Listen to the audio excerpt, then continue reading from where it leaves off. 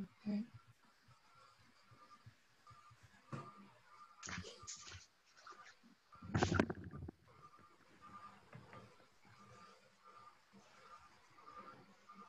Good morning. Welcome, everybody.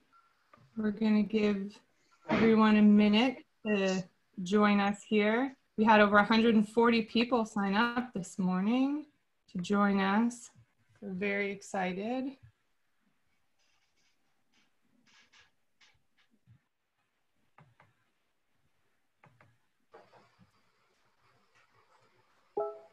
So I'm Lindsay Ganson. I'm the Director of Advocacy and Communications with Walk Bike Nashville.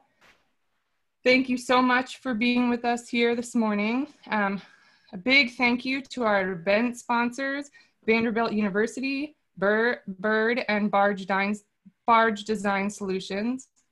We'll have time for questions and answers at the end of the program. So please submit your questions for our panelists via the Q&A box.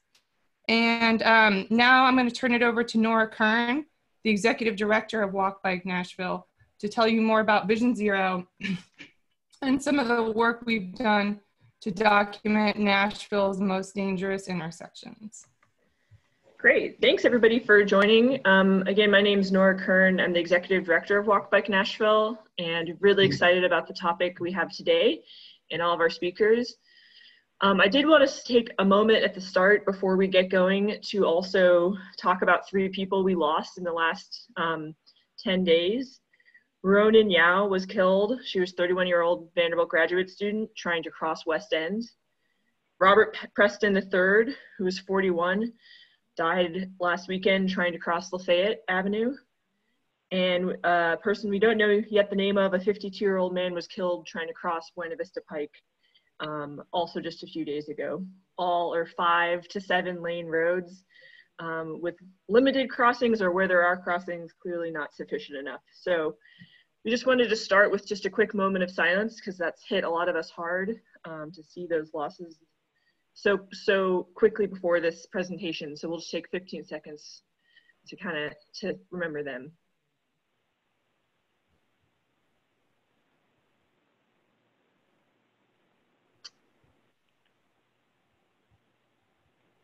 Great, well, thank you all. It's obviously a heavy way to start a webinar, but it's also why we're all here and why we know this topic is so important in Nashville and for cities across the whole country. So Lindsay, if you go to my next slide, we clearly have a problem in Nashville, not just because of these most recent crashes, but because of the trend over the last decade or more. 2019 was the most deadly year for pedestrians in the history of our city. And 2020 is actually already trending worse than 2019. We've had 15 people now killed walking, which puts us ahead of where we were at this time of year last year, which was 12. And we also know that this problem isn't just, next slide, Lindsay, because our city is growing. Of course, our city is growing and we hear that a lot, but we know that this problem is something that is being borne more heavily by those people who are walking in our city. So we're approaching 30% of all fatalities on our roads are now pedestrians. And for those of us who know Nashville, certainly we don't have 30% of our traffic happening on foot and our people moving around. So some of our most vulnerable road users, those of us out walking, are bearing the brunt of the increase in fatalities here in Nashville. So we did want to open with just a little bit of history. So next slide. Walk Bike Nashville has been working on trying to figure out why this is happening and what we can do to change this situation and shift the trend for a number of years, as has the city. So in 2014, Metro Public Works commissioned this pilot bicycle pedestrian safety project, which was really the first of its kind for the city. And you can see kind of briefly in that image there, it really looked at where there had been high concentrations of pedestrian crashes. And we started to see a pattern, which you can kind of see in that snapshot, of lots of crashes on a lot of the same streets. Our arterial streets, those streets we all know that are also known as Pikes, the 5 lane, 7 lane sometimes, 30, 40, 50 mile an hour streets that run through our city. And unfortunately, we know that often these streets are the hardest to make improvements on. They were built for cars. and often either don't have sidewalks or didn't consider pedestrians at all when they were originally designed. So in 2018, Lindsay, next slide, we actually looked back at what has happened since 2014 because we wanted to see what sort of progress was being made. And unfortunately, but in the 5 or 4.5 years that we looked at in 2018, there had been 18 additional people killed at those locations originally identified, 257 people injured, and only 4 of those 50 original locations had seen any significant improvements in those 5 years. And you know, that also mirrored the trend citywide where we saw 78 people killed in that time period. And as we just saw, it's continued to get worse since 2018. So next slide, Lindsay. So one of the things we also looked at in 2018 in our report, which we called Impossible Crossings, which is where we got the name for today's session, because often what we saw was these crashes were happening when people were trying to cross these major arterials.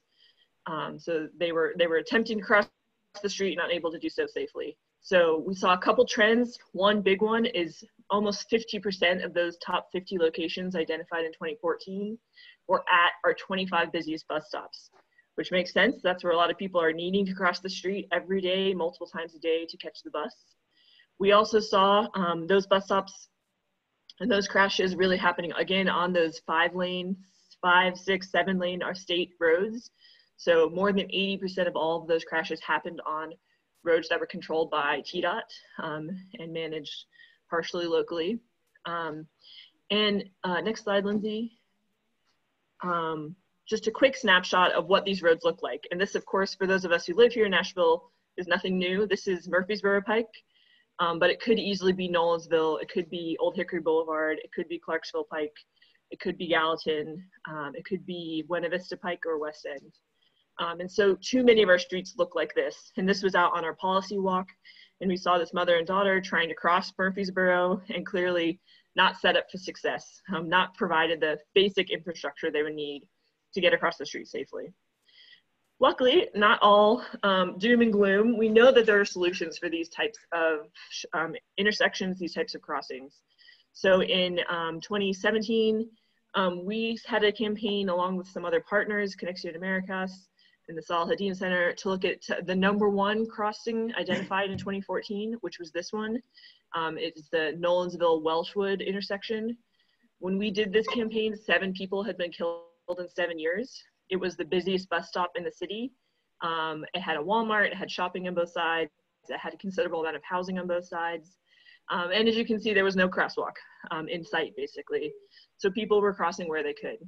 But thanks to the great work of Public Works and TDOT, and a really rapid response, there was, next slide, you can see what was installed in kind of an interim solution, which was kind of a pop-up solution. All of this was installed in just a matter of months. And now today we actually have a permanent traffic light at this stop. And since then there have been no fatal crashes have happened at this location. And we've heard from being out there on the street and talking to people that it's made a lot of people's lives much better.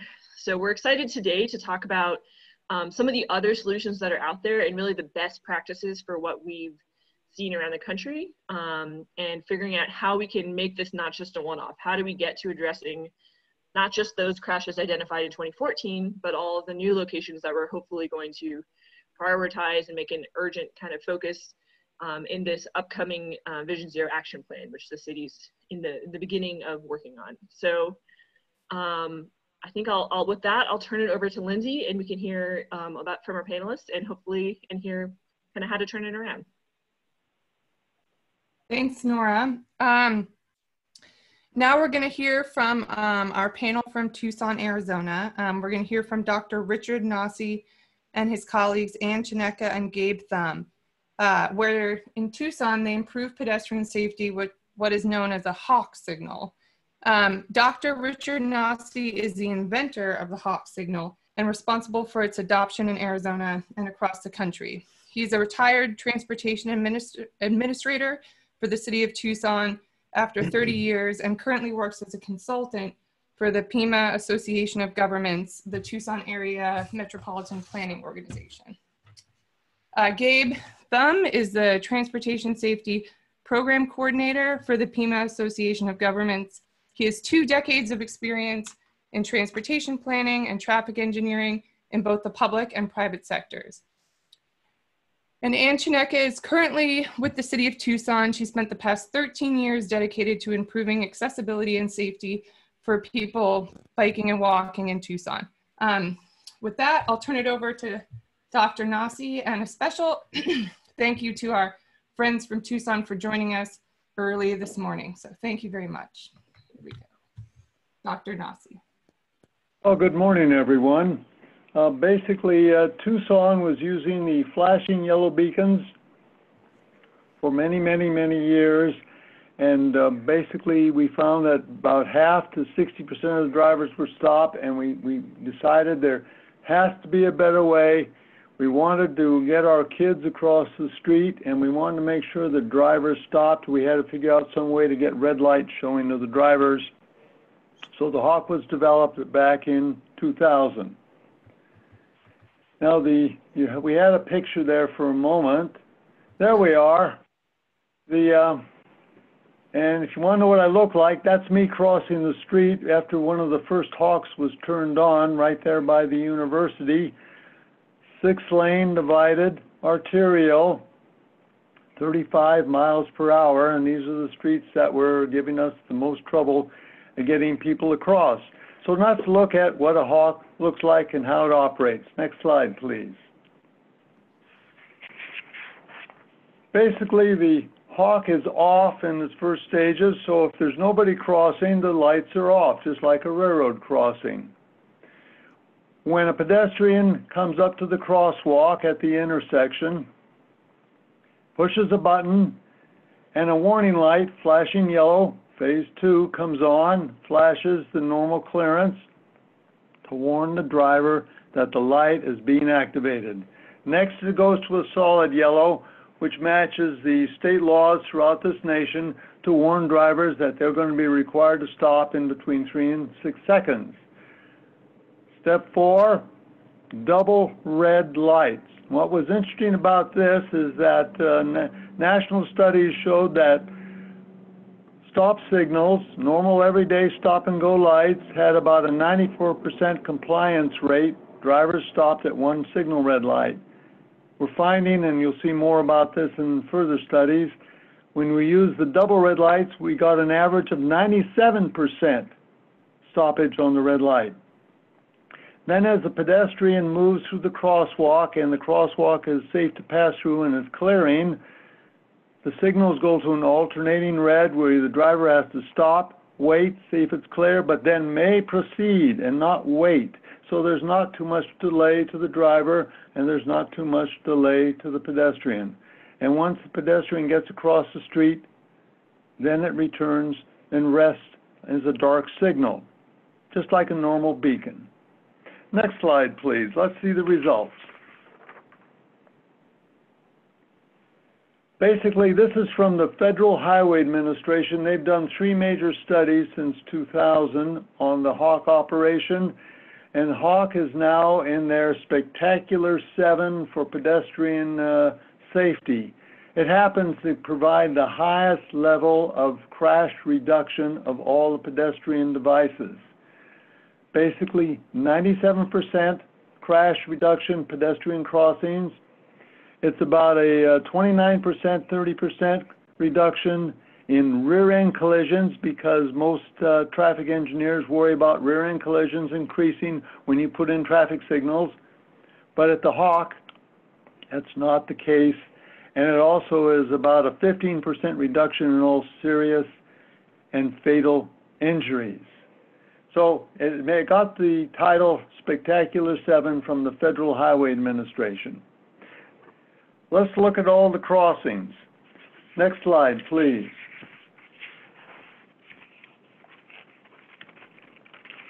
As basically you were talking about, how do you get across some of these more difficult crossings?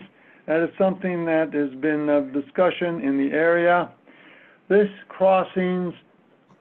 is a study, a graph showing the speed of the crossings at the bottom, starts on the left at 30 miles per hour and goes all the way up to 50 miles per hour. This study was basically completed in 2020. The sort of reddish ones are the lower speed units, and the higher ones are to the right on the higher speed streets. Those higher speed streets under the 50 are basically, some of those are 5-lane roads, and they're 50 miles an hour. And as everybody knows, you may post a street at 50 miles an hour, but drivers are doing a titch more, sometimes more than a titch more. The interesting to note is the driver yielding rate is consistently, no matter what the size of the street crossing, no matter what the speed, it always stays in the high 90s. It averages 97% driver yield rate at these particular crossings.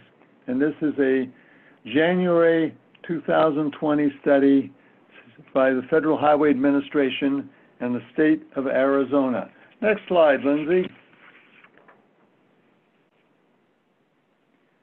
People are asking, well, are these really, really expensive? Well, there's a number of basic elements to it. And if you go to the PedSafe site, written by Charles Zagier, basically a hawk pedestrian crossing averages about $57,000, a little bit over that. But the flashing yellow beacons that you just saw at the crossing averages a little over $22,000. But now there's a new device.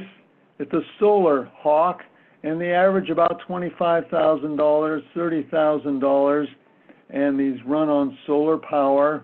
So they are very applicable to the Tucson region, and you're using solar-powered units in the Nashville currently, and they're applicable there also.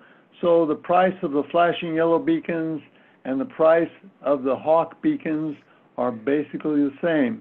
And as I mentioned before, as part of the Tucson study, because Tucson region has a lot of financial issues, recessions, conflicting demands for limited public money.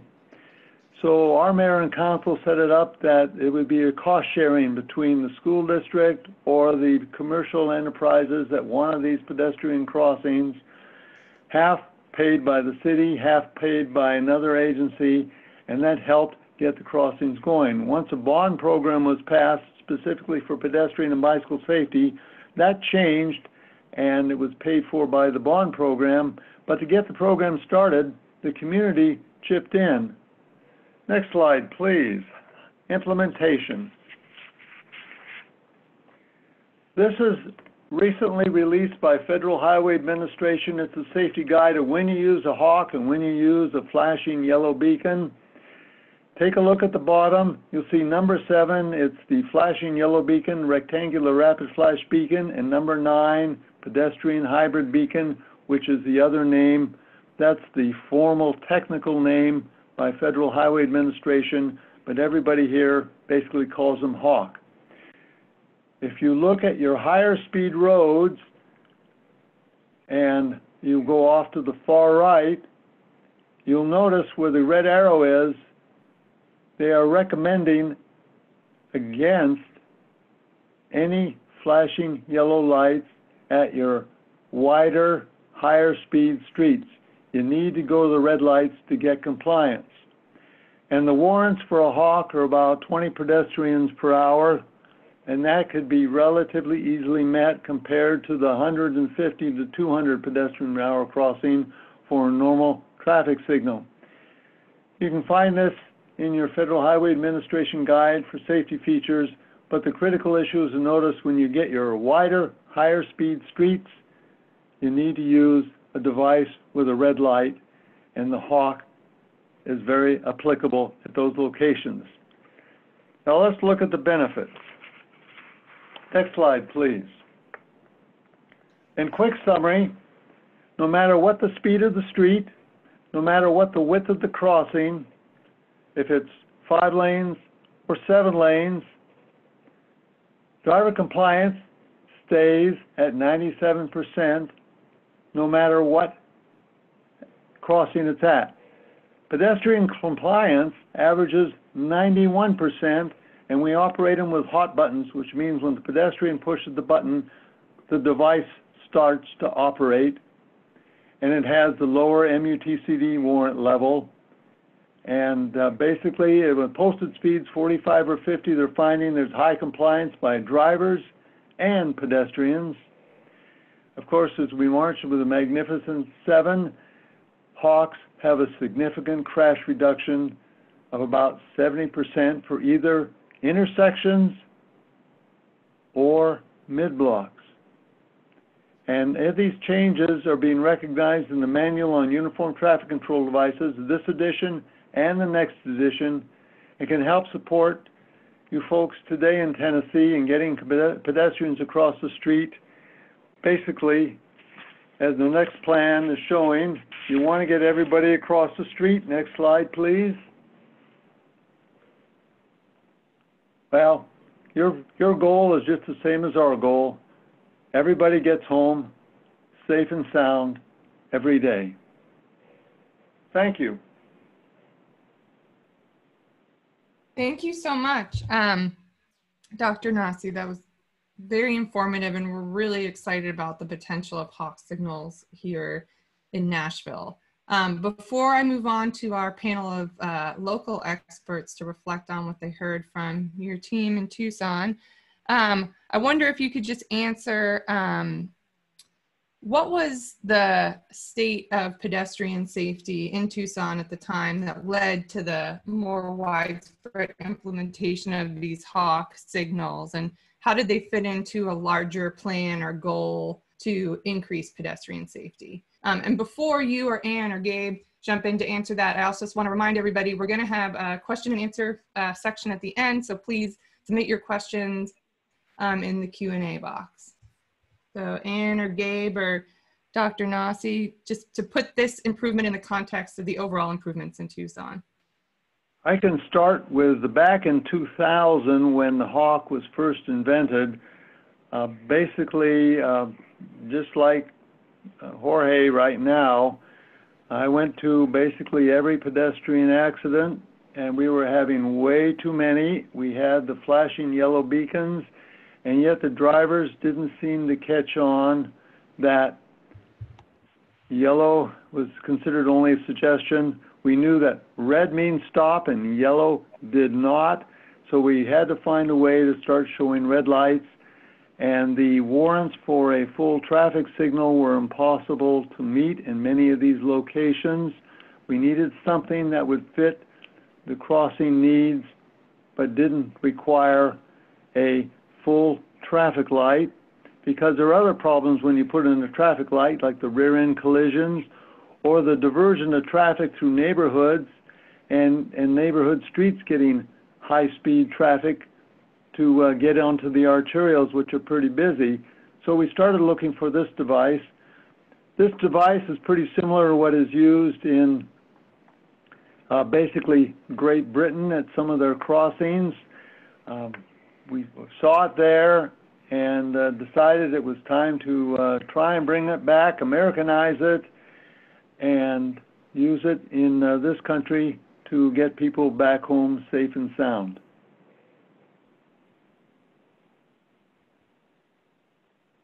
Ann or Gabe, did you want to add anything to that?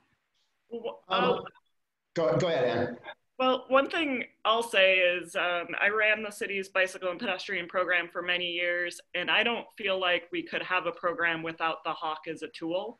So for people who rely on biking and walking for transportation, expecting them to cross 6-8 lane roads where traffic's going 45 or 50 miles per hour, I felt like when you have a bus stop on one side and homes on the other, just having that tool is a way to make it so that people have an option to be safe walking and biking. So just want to reiterate what Dr. Nassi is saying in terms of the importance.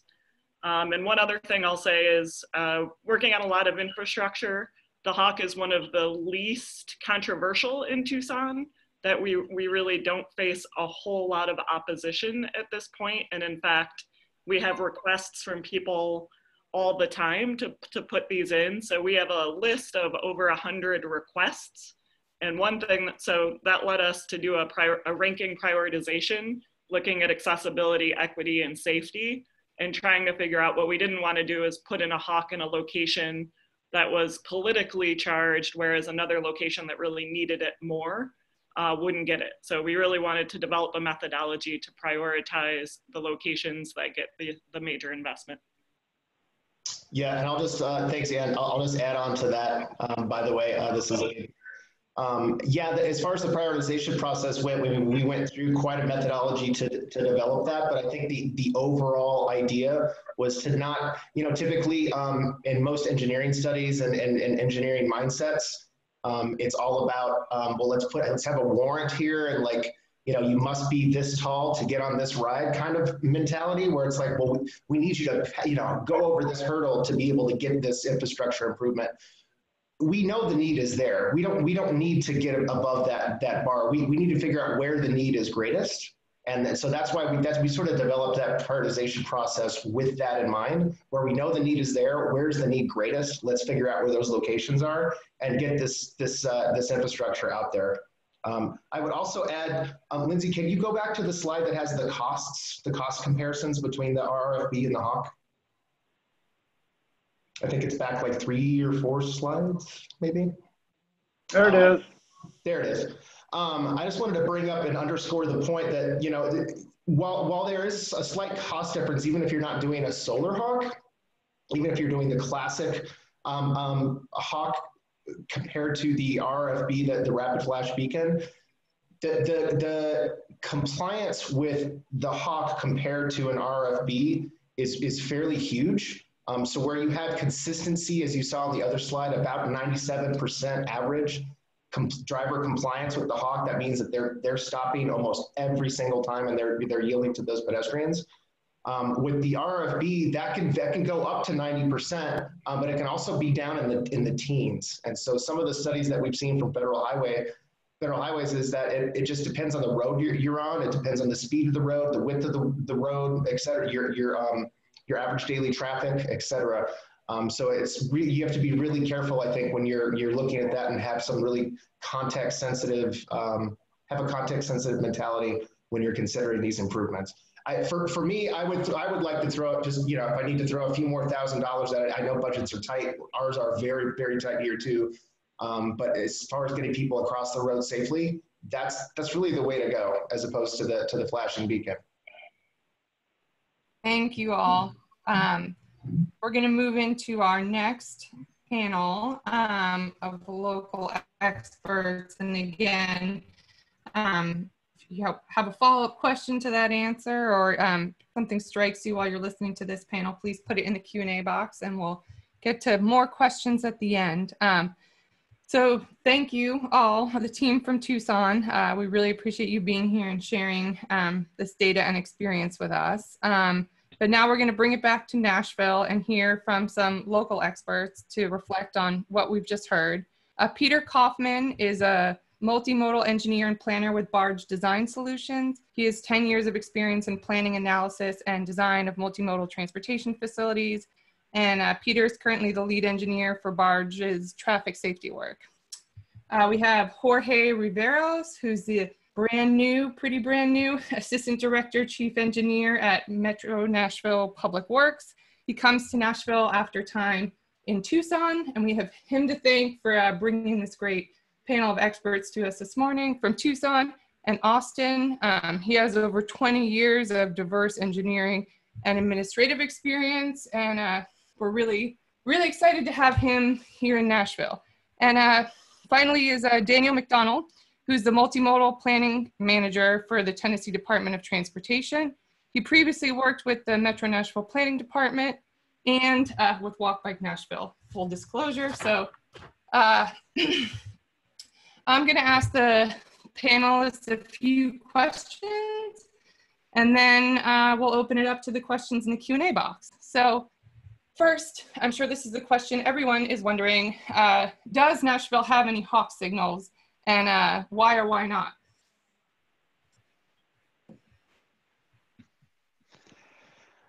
Well, Daniel, I think you had the Tennessee data about the state roads, and Jorge, kind of your baby there, I guess.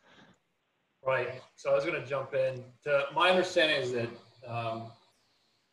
and correct me if I'm wrong, Daniel, but I don't know that Nashville locally has any hawks. Maybe on a state route there may be. I know Dr. Nassi mentioned earlier that there was a flashing yellow beacon on Broadway. But right now we don't have them, and as Lindsay said, I was really excited to bring this panel on to help bring them on from Tucson. As they stated, I started my career there. I've worked with some of these fine people that are on the panel, and I was really excited to kind of bring that idea of bringing some other countermeasures to the area. You know, it's something that as I come and scan the landscape, and only having been here about 5 or 6 weeks, I'm trying to kind of wrap my mind around everything that's out there.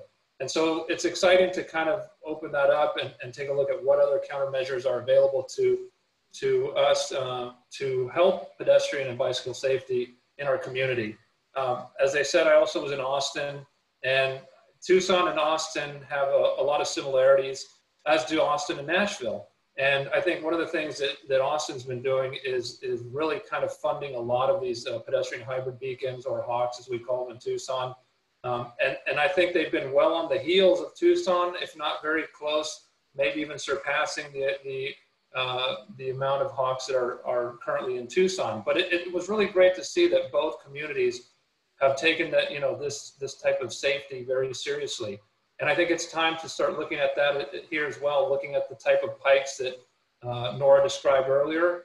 We have a really good opportunity here to start looking at what other countermeasures we can use in order to help our most vulnerable users out on the roadway.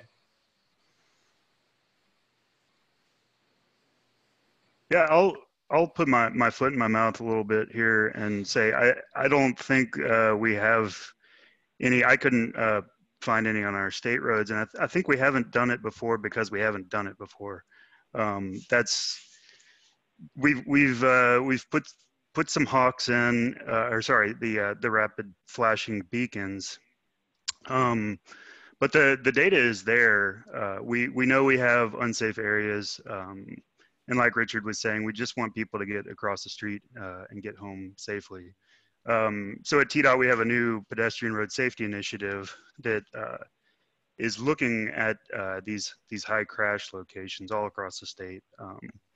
And the hawk is supported, as I said, by the data, also by FHWA's countermeasure list. So I think this is a tool that we will be looking very, very closely at in some of these areas. And we're seeing in the chat box that there's installations in other areas of the state. Apparently Knoxville is going to get one soon. I know there are a few in West Tennessee. So there's definitely getting to be broader experience with these solutions, and hopefully people going on trips and seeing them in Tucson and other places will help bring them back to Tennessee. So I also wanted you all to reflect on what are some of the other best practices from around the country for fixing the kind of impossible crossings that Nora told us about. These crossings on arterial streets with more than 4 lanes, with speed limits above 35 miles an hour, on busy transit and commercial corridors where we continue to see year after year the most pedestrian deaths and injuries. What else can be done, and how can that fit into a larger program of improvements? Peter, do you want to take that as a designer, or I mean, I can jump in, but. Yeah, sure thing.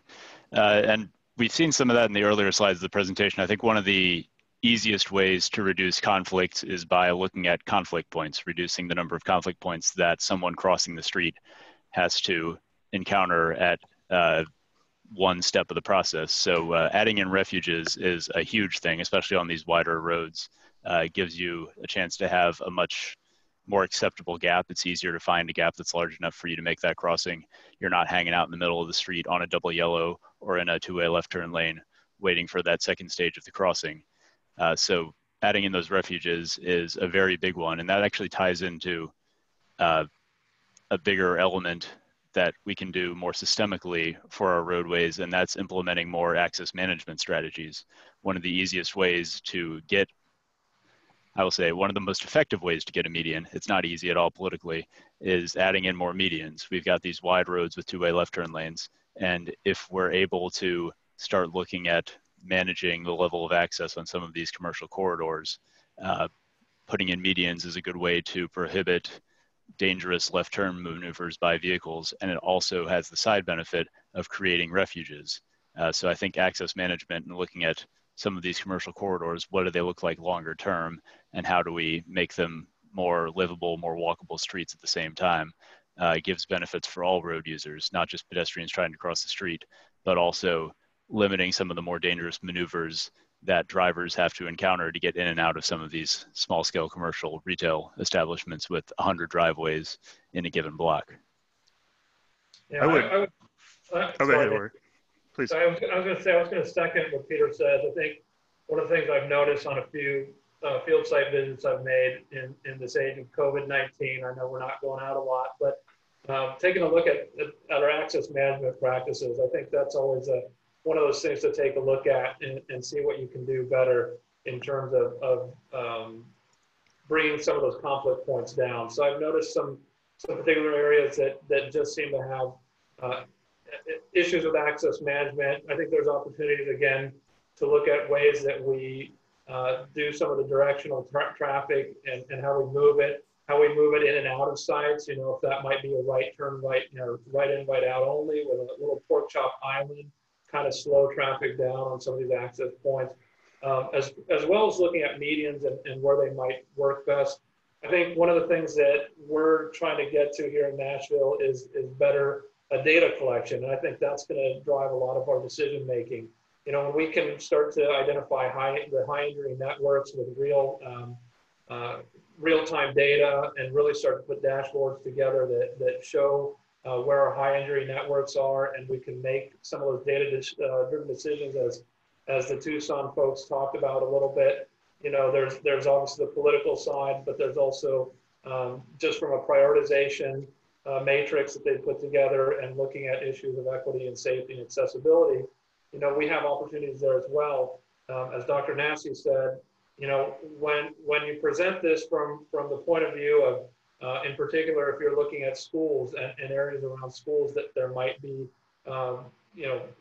issues of safety, you know, nobody is ever going to say, you know, we don't want the kids to get home safely. So it could be the way to really get the ball rolling here is to look at those opportunities where we have very vulnerable users and really put it to the community as to what they want to see in the long run. And again, access management is one of those things as well. Again, I'm not totally familiar yet with the Nashville area, but you know that's part of some of my charge is to start to look at what it looks like and get a feel for everything so that we can start to bring some of these countermeasures to the area. And piggybacking on what you both were saying about the refuge islands, that's mid-block crossings and refuge islands are absolutely one of the things we're focusing on with the pedestrian road safety initiative. Taking that one step back, to get to a point where you can do that, you have to have a center turn lane. So looking at some of these roads that we have that are 4 lanes or 6 lane roads with no center turn lane, absolutely essential to get a reconfiguration in there, a road diet, to put that center turn lane in. And TDOT has recently started trying to push out their resurfacing lists for state roads, 1 year up to 3 years. And that's a really good thing because it gives local governments like Nashville the opportunity to come talk to us and say, hey, we've identified this road as a place where we could do a reconfiguration, a road diet, get that center turn lane in, and then we can get the ball rolling on some of these refuge islands, mid-block crossings. Great. Just feels like there are so many solutions and so many potential improvements that could improve our safety. But as we've alluded to a number of times already in this session, we're in difficult financial times for the city and state. So, and really the whole country. And we're expecting likely worse times to come. So we just passed really a crisis budget here in Nashville. So taking that into consideration, how can we continue to make progress and improvements even in these difficult times financially for the city and state? Well, I can start. I mean, development is one way to look at it, right? There's opportunities. You know, Nashville isn't seeing a slowdown necessarily in development. Like other cities across the nation, yes, we've all been hit by COVID, but one of the industries that really hasn't been necessarily slowed down too much is the construction industry. And so there's opportunities with working with our development side of the house and seeing what other, again, countermeasures we can bring. You know, if we can identify some other things, you know, we're always looking at context sensitive. We're looking at now a lot of transit oriented development. You know, one of the things that I've been talking to, you know, my staff about is looking at different opportunities, and that might include some of the, you know, looking at curb electrification or curb space management or bike corralling or scooter corralling. And so it brings those multimodal improvements. But if there's areas that we identify that maybe we would have put a signal because it's warranted, but maybe it's not, and maybe that's an opportunity to put a hawk in. And try something new. I saw a question earlier, and I think Ann kind of answered it a little bit.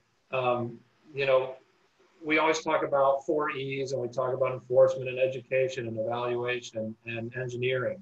And that's the thing we have to do, is we have to have a good way of educating the public on how to use these devices. There's a lot of information out there already. You know, really it's getting the word out. It's getting, you know, information out to the media outlets, out to social media, talking to people, you know, the council members and everybody around the city about what we're trying to do. And I think that education will help spark a lot of interest in trying to bring some of the things like the hawk. And then again, if we have a very concentrated public service announcement and those kind of things, you know, that can really help bring these devices into town. Like I said, Ann, I think, answered a question earlier about some of that stuff. And I'm sure that City of Tucson and others are willing to share that information so that we can create a program around that, make it a little bit more successful here. But I think, again, going back, it's working with development communities too. You know, they right now they have the money to do this. And if we have ways to get them to help us out, you know, that may be one of the ways we do it without the benefit of having a good funding mechanism right now.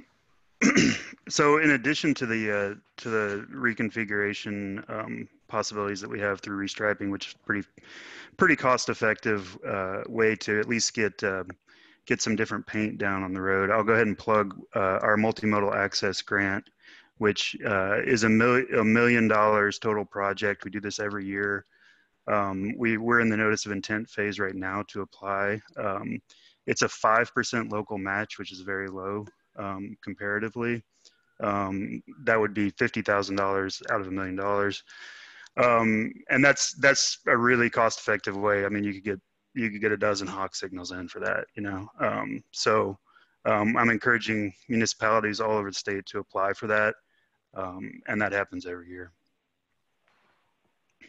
And I would say that, you know, even though sales tax revenue and other municipal sources of income are going down, there's an opportunity going forward. You know, every major recession over the last 90 years has included some kind of stimulus package, some kind of investment component. And we really need to make sure that we're leaning on our legislators, especially at the federal level, to make sure that it's not just focused on freight and rural access. You know, these things are important, but that we also have a major safety component in whatever kind of funding comes down from the federal government after all this is over.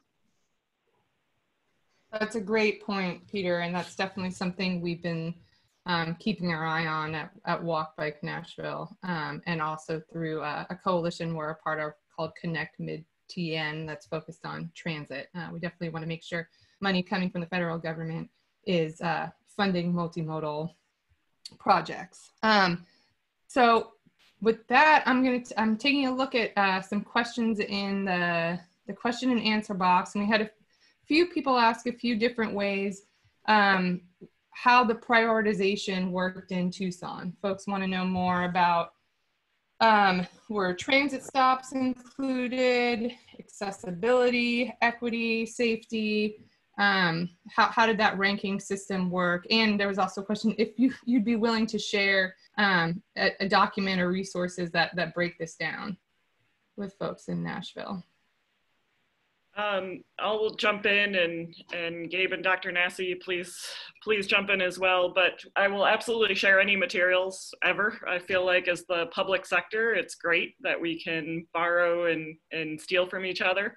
So in terms of, and I don't have it all off the top of my head, but yes, to accessibility, we really looked at where are people trying to get to.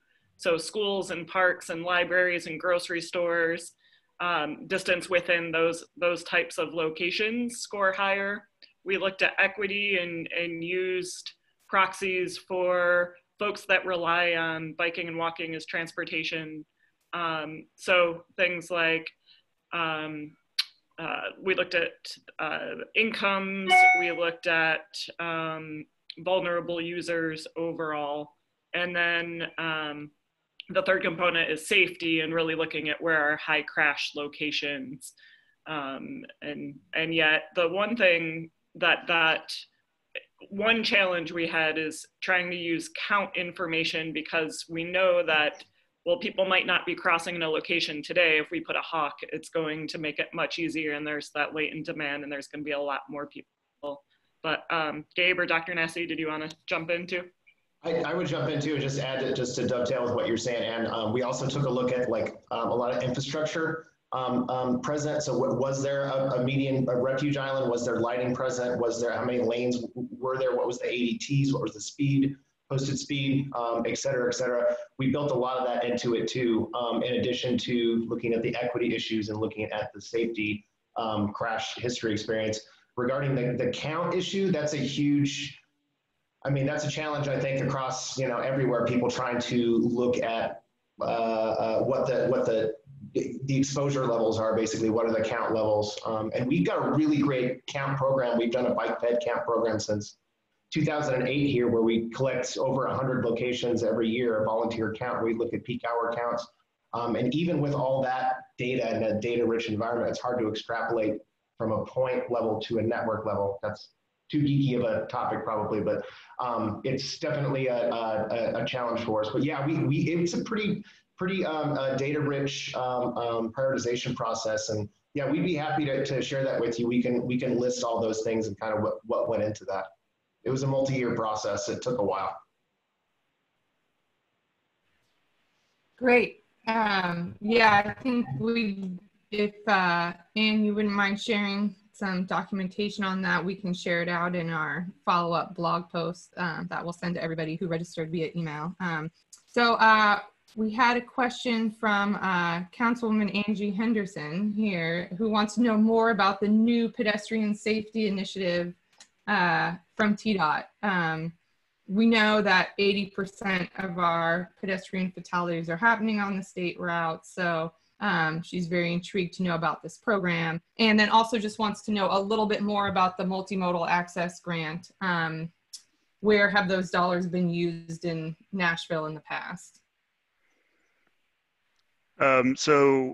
For the Pedestrian Road Safety Initiative, this is funding that comes from the federal government through a program called the Highway Safety Improvement Program. We get a certain percentage of that, just like you were pointing out as a possibility, Angie, and it's actually based on the percentage of pedestrian road fatalities. So we're at something like 13% of that money, which, don't quote me on this, I think it's going to fall somewhere in the $4 to $5 million a year. That'll change yearly. And we've talked about this program for some time, but haven't initiated any projects yet. So we're revamping it. And you get to a point that one of our challenges really is the speed. and the urgency at getting these projects in. So there are a couple of things that we need to do. One is getting a pipeline of projects going, because even if we have the funding today and we have the idea today to design, engineer, plan, contract, get that project in the ground, we're going to take 2 years to do that. And we need to do that faster. So getting a pipeline of projects going will help with that. We've got 7 locations and corridors under contract for design in Nashville now. But we also need to work on our temporary applications. We had what Nora showed at the intro was what from all sides I think would say was a very successful intervention on Nolensville Pike. Creating a process to do that and do that quickly at locations that we see a real need until we can get the permanent infrastructure in is something that we're working on, and we really would like to get that going.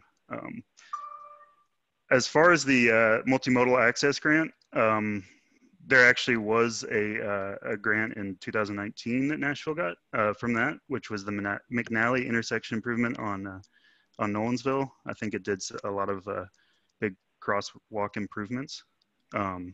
So that you can find all the information on that if you search for our multimodal planning office online, or multimodal access grant TDOT. And I can share the link in a second here as well. Hopefully that. Thank you, Daniel. So we had another question back to specifically about the Hawk that I feel like it's important to discuss, as there's a national conversation happening about the standard E's of traffic safety and the E of enforcement. So some of those compliance rates that we saw in your presentation, Dr. Nassi, did that include enforcement efforts? And does enforcement need to happen along with the Hawk to see those kind of compliance rates? Or is that purely the infrastructure itself? Basically, that was just a natural activity. In the beginning, there was significant enforcement because we worked hand in hand with the Tucson traffic enforcement group so that they knew what the Hawk was coming. They knew what the signal indications were met. We got the ordinances in place that were necessary. But after that, it pretty much settled down. In fact, one of the beginning things was once the red lights came on, the drivers wouldn't move when they could move, and it was flashing. But I think just like every other place, it's not tough to get a driver to get going again. And that's people waiting at the crossing when they could go, and the pedestrian was gone. That settled down in approximately the first few months. And so all those facts and figures are from nationwide activity at the 97%, be it Tucson or Austin or wherever the Hawk was in operation. That was under normal traffic enforcement levels, which may be very heavy or may be very limited.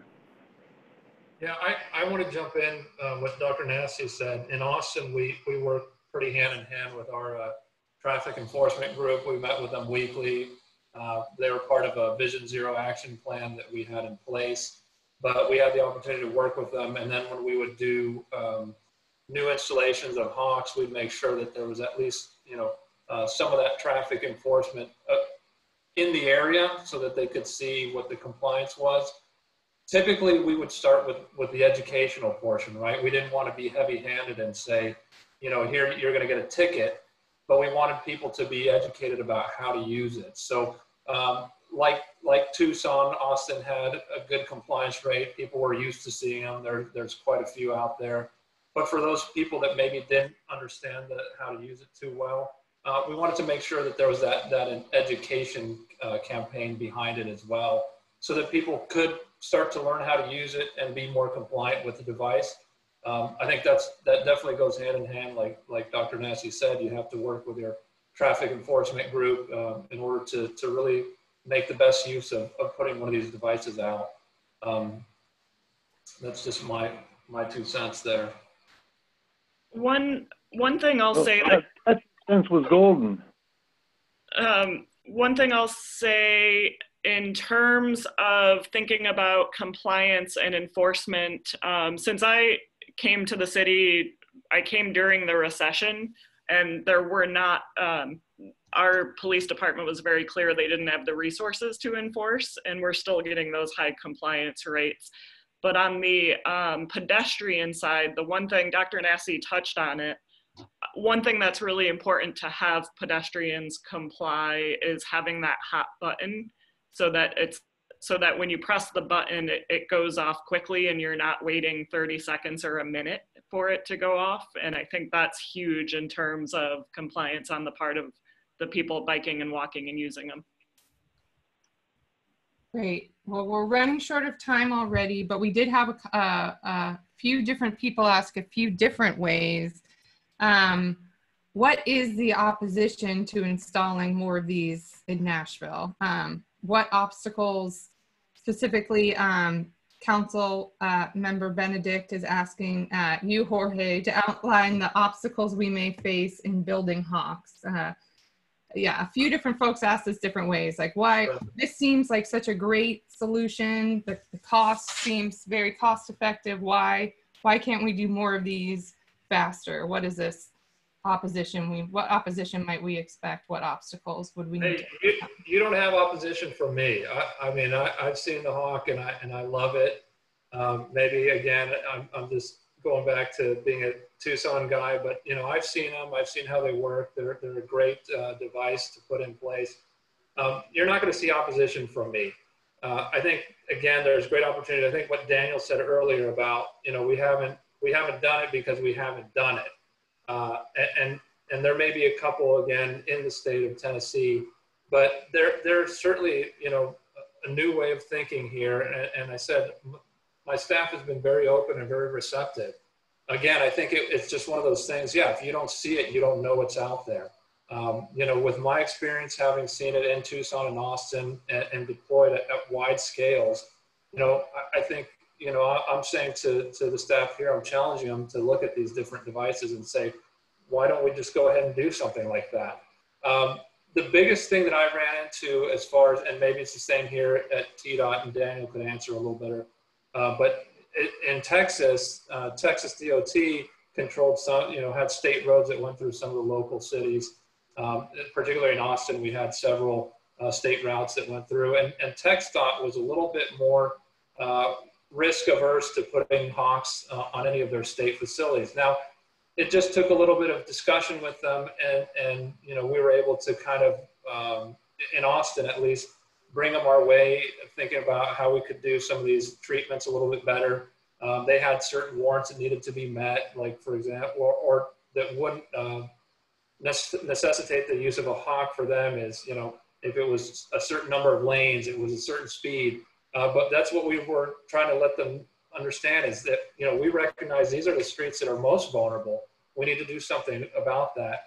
And after some discussions with our district engineers at TxDOT, we were able to kind of bring them around to our way of thinking. So I think it's just educating people, really. And I don't think that it's going to be a tough sell, especially if you know, we realize that we don't want to use these or lose these people. You know, we're looking for Vision Zero, and we really want to, you know, not just talk the talk, but walk the walk. If we're going to do that, we have to have devices and countermeasures in place that really help us solve this issue and these tragedies.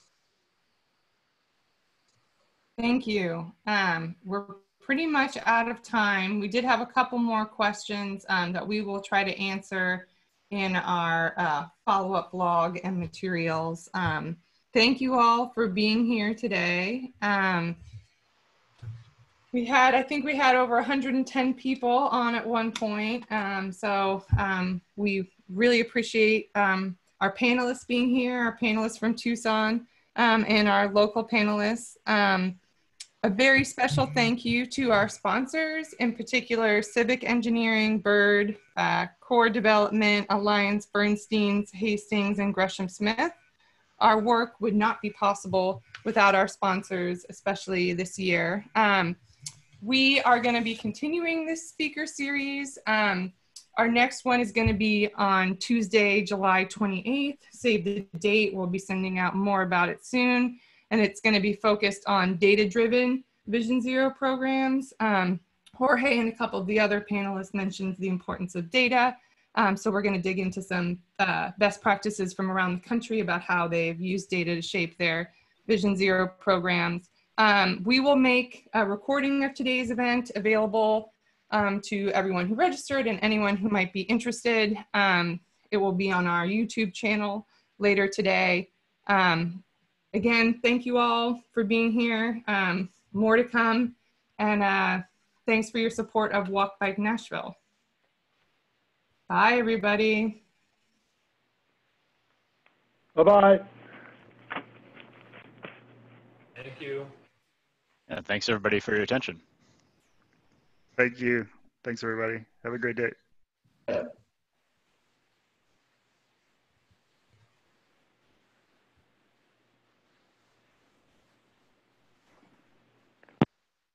Lindsay, thanks for organizing everything. It's been great. A lot of fun.